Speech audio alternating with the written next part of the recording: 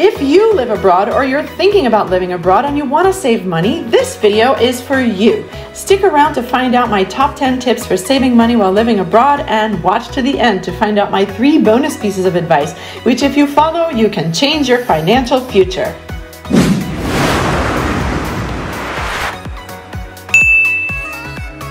Now, one thing to keep in mind before we get started is that spending money is often an emotional response. If you get to the bottom of why you're spending so much and attack the issue at its source, you can overcome this problem once and for all. So now, let's start on my money saving tips, but first go ahead and hit that subscribe button down below so you can keep getting great advice just like this video.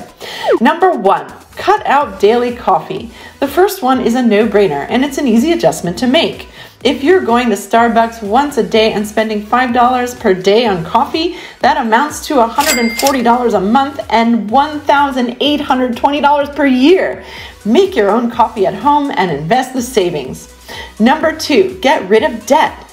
Getting rid of student loans and credit card debt was the most important thing I ever did. It's not easy, but if you make yourself a goal and even make some sacrifices to work in another country where you can earn more than your home country, you'll be able to get out of debt.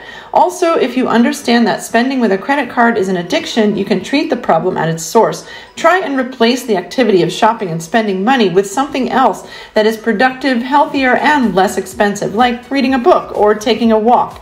Then reward yourself each time you successfully avoid unnecessary spending.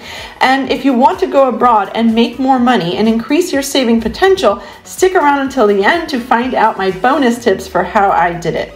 Number 3, use Splitwise. Splitwise is an app that allows you to track what you spend in conjunction with others, like your spouse or friends, and then splits the amounts for you.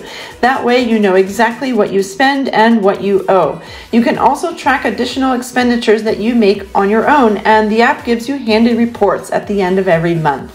Number 4, have a budget. This is also a no-brainer, and if you're not doing this already, you need to start doing it today. Here are some easy steps to start your budgeting system. Number 1, spend 1 month observing how much you spend normally and add up your expenditures. Number 2, take a look at it. If you think your spending is too much in one area, then reduce it. Number 3, set limits for spending in each area. Number 4, track how much you spend during the month, sticking to those limits. You can use a simple Excel spreadsheet or an app to enter in all of your expenditures. Number 5, try this for 3 months. Challenge yourself to stick to the limits you have set for the period, and then reward yourself for sticking to them. Number 5, live minimally and get rid of excess stuff. It costs too much to ship things from place to place. So if you're an expat, you are best off getting rid of your attachment to things.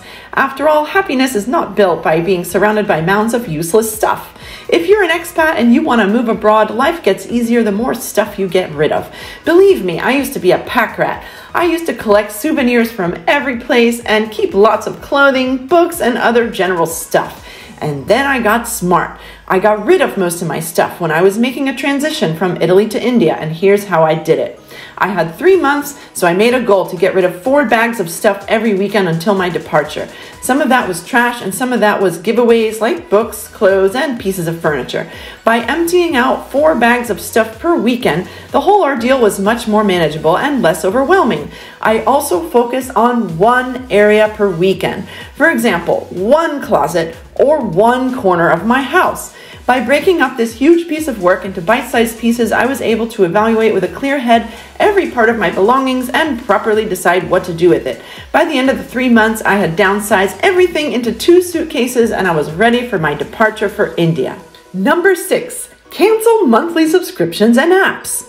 We may subscribe unknowingly to too many apps and services, especially if you're an Apple slave with an iPhone.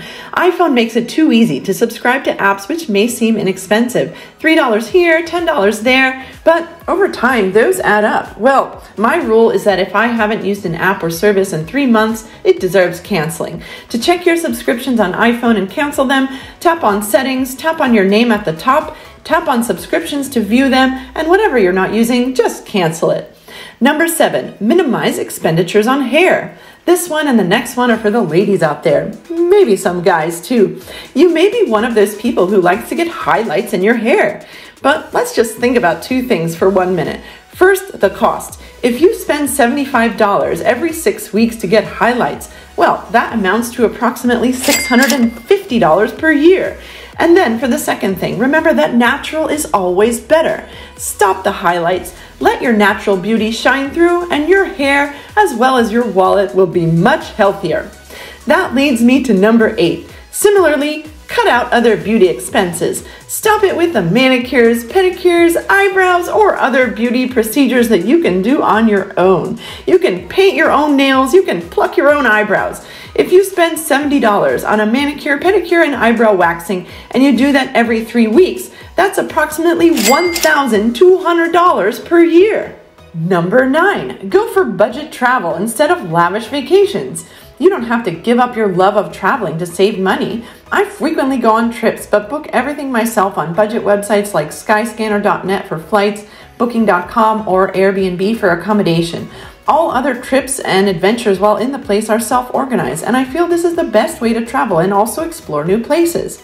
The last one always gets some raised eyebrows and futile protests, so please be sure you're sitting down for this one. Number 10, give up your TV.